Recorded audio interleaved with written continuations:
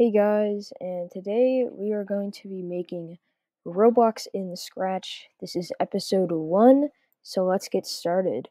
Alright, so now that we've renamed it, we now need, this is episode 1, so this is going to be the home screen. It's going to be my home screen, so I'm going to make a really bad logo for Roblox. There we go, and that's going to be our logo. It looks really off-brand, but you get what you get. Also, to fix a clipping problem, I found this out in like a video, I don't know. But to fix a clipping problem, you do that or something, I don't know.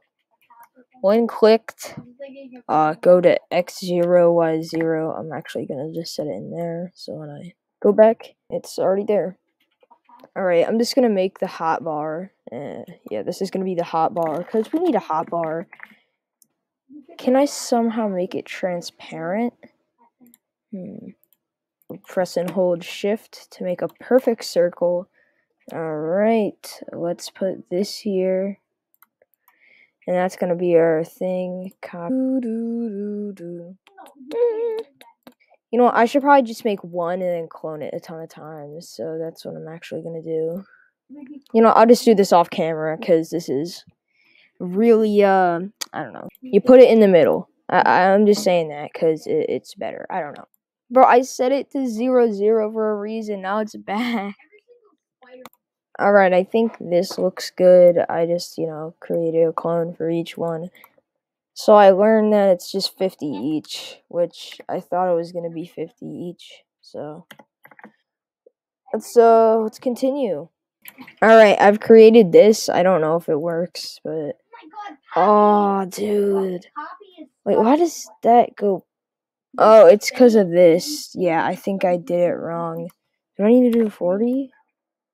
I think I have to make a ton more costumes for this. Yeah, let's just do that real quick. This is gonna be a long time. Alright, I'm making a select thing here because, oh god, I need to make it this. So I'm making a select thing. So then, you click on it and then it selects it. Just like the real Roblox, because, this is Roblox In Scratch. As you can see, that's how it's gonna look like. So it's gonna look pretty good. And I'm excited for it. Alright, so now I have this. So it only works for one right now, but if you click on it, then it becomes selected. I should probably actually fill this in, because it looks kind of weird when, Alright, I made another one of these, so now I just need to, just switch the costume number, and then switch this to that. So, according to calculations, if everything is correct, then it should work. It doesn't work. It literally just changes the costume. I should... I have an idea in my head, but I don't... Oh, wait, I could just make those clones. Am I so stupid now? Alright, so I made it so it might work, but I know it's just not gonna work. It just is not...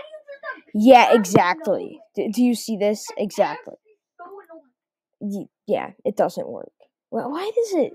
How does it so... Oh, it's probably because it's backward. Yeah, this is not good. Bro, I have no idea what to do. Let's at least just test it like this, because what if my stuff was just all wrong? Yeah, it still does not work. Alright, well, I guess the select feature is just not gonna exist. Well, I guess all of that was for nothing. I'll see you in the next time when I actually, make a game. Just comment what I should make for a game, because I need something. All the games will be 2D, because it's kind of hard to make a 3D Scratch if you've ever actually been on Scratch. So, yeah. So yeah, comment what game you want, and I will see you in the next episode of this.